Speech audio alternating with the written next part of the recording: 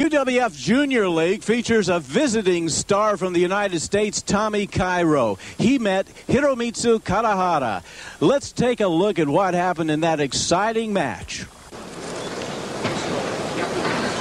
And right now, in the blue corner to your right is Tommy Cairo going against Hiromitsu Kanehara. Okay, Gene, tell us about these two fellas. Well, we've got a bit of a weight mismatch here. Tommy Cairo coming in at about 240 pounds against Kanehara's 210. That's 30 pounds of weight up there that has to be overcome.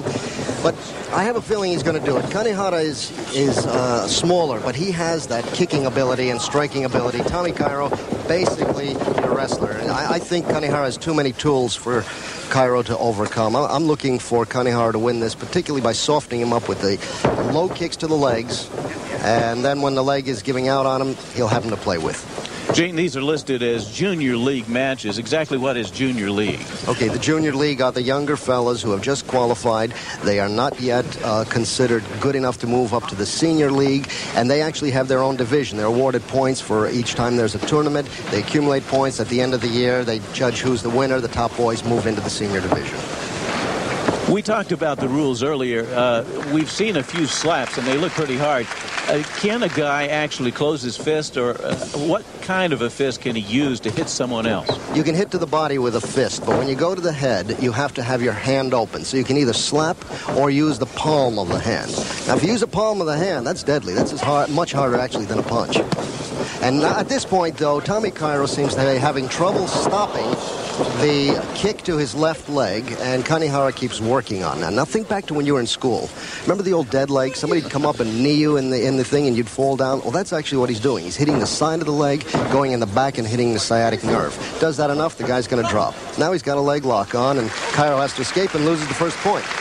And so Cairo stands up and Kanehara stands up, and they're about to go at it again. Right now the referee is checking Cairo's leggings, I guess that's what you would call them, and making sure that they're okay and he's not going to get hurt.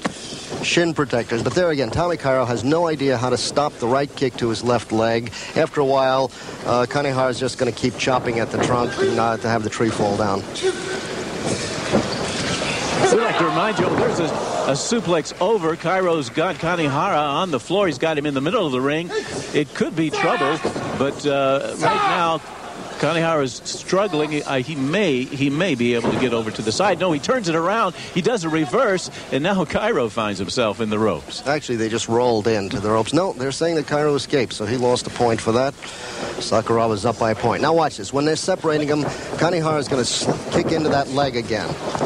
Tommy knows that's happening, so he's getting on him, and he's starting to use that weight advantage. It's a very good throw, and Kanehara lost a point for that. For you folks who are used to watching exhibition wrestling, what we see right now when they do those suplexes, those guys are really coming over on the back of their neck. This is no show. This is for real, and it really hurts. And there's a definite possibility that they can break their neck, they can get stunned, they can get knocked out. Well, I've been in the ring before when I was younger with a little boxing and kickboxing, and those things hurt. But I tell you, when you get picked up backwards like that and slammed with all your weight on your neck, that's scary to me. I think the conditioning of these young Japanese wrestlers is tremendous, and it does save them from a lot of injury.